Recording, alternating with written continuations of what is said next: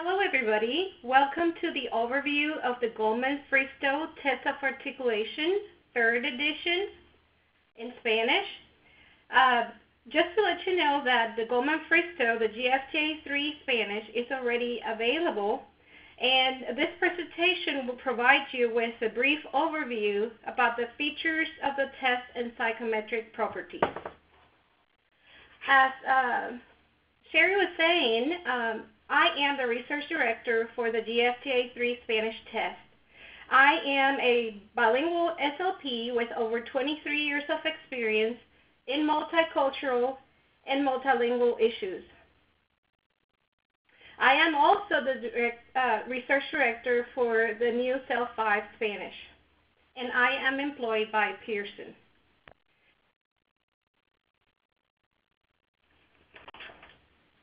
So there's the agenda. I will be talking a little bit about giving you an overview of the GFTA-3. Then after that, I'll proceed to talk a little bit about the Spanish administration and scoring overview.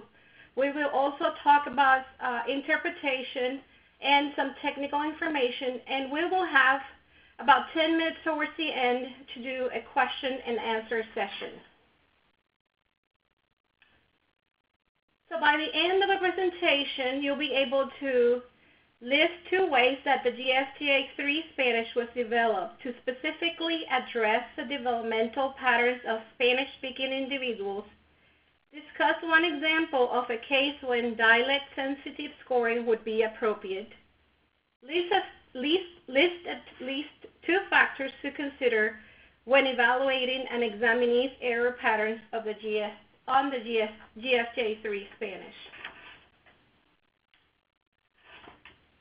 Here's an overview of the GFTA-3 Spanish components. GFTA-3 Spanish includes a record form or protocolo, stimulus menu or manual de estímulos, and the menu or manual. So our components are named in Spanish. GFTA-3 Spanish is a research-based comprehensive articulation assessment that is brief and easy to administer. For most individuals, it takes 15 minutes to administer the Sonidos en Palabras and the Sonidos en Oraciones test. GFTA-3 Spanish offers multiple opportunities to produce 17 consonants and 11 R and L clusters in the pre-vocalic, intervocalic, and post-vocalic position of syllables. The production of each consonant is accounted in the final score. There are 2 sets of picture stimuli within the Manual de Estímulos, a set of cartoon-style pictures for younger individuals, ages 2 to 6'11", and a set of realistic style pictures for older individuals, ages 7 to 21'11". GFTA-3 Spanish provides norm reference scores for an individual's speech sound abilities in the area of articulation at the word level. GFTA-3 Spanish also offers normed reference scores at the connected level for ages 4 and older. It provides information about the emergence and mastery of speech sounds. Responses to GFTA-3 Spanish test items may contain regional and cultural patterns or variations that reflect dialectal differences in Spanish. GFTA-3 Spanish allows you to accept Spanish dialectal or regional variations as correct responses. With GFTA-3 Spanish, you can also rate the intelligibility of connected speech. The Sonidos en Oraciones test measures and compares an individual's intelligibility to the intelligibility of other individuals of the same age and sex. Both tests are available in print and digital formats. GFTA-3 Spanish has unique art, but also shares art with GFTA-3 English. So to the left, you will see art that is in words that are specifically designed for Spanish, And then there's some art shared by with the English too. So they're different words. Obviously, it's a different language, but the pictures are shared. This is one example of the two sets of art that will be presented to examinees who are ages 2 through 6'11", and art that will be presented to examinees ages 7 and up. GFTA-3 Spanish can be used to assess older individuals whose speech is characterized by fair or poor intelligibility. While it was important to maintain a fun, engaging look for very young children taking the test, it was determined that older students would be more engaged using age-appropriate test stimuli. So here is an example of art of showing the art looks with objects. The one before, it was with people, and this one is with objects. Here an example showing multiple contexts in which a phoneme is tested. So for the prevocalic M, we have the word mesa, manzana, durmiendo. So you see the complexity level of the word increases, so more syllables. And examples of words tested in the postvocalic S will be nariz, llaves, and tijeras. So now let's go and talk a little bit about the administration and scoring overview. Who can administer this test? So, a bilingual speech and language pathologist has to have native or near native proficiency in Spanish. This person also should be trained and experienced in administering and interpreting articulation tests. Knowledgeable of speech sound disorders in the Spanish-speaking population. Knowledgeable of Spanish phonological development and transcription using the International Phonetic Alphabet or IPA. Knowledgeable of pronunciation differences among speakers of Spanish dialects.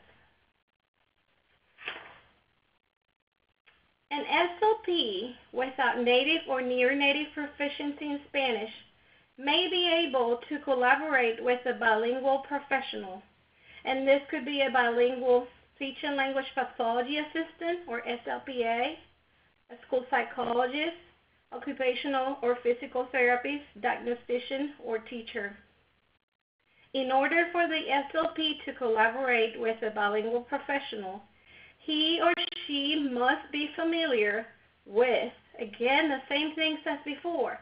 You need to be familiar with the speech sound disorders in the Spanish-speaking population, must know about the Spanish phonological development, must know the transcription of the individual's production of target words using the International Phonetic Alphabet, or IPA, must be knowledgeable in dialectal differences and also cultural considerations. SLPs must also have training or experience in testing individuals from various linguistic and cultural backgrounds. If you don't meet these qualifications, defer testing to a bilingual SLP with native or near native proficiency in Spanish. The bilingual professional is trained on test administration and administers the question prompts and suggested cues. The bilingual professional neither transcribes nor scores or interprets GFTA-3 Spanish. For resources for working with bilingual professionals, see asha.org. So when you're working or when the SLP is working with a bilingual professional, additional preparation time and training between you and the bilingual professional is required. So what do?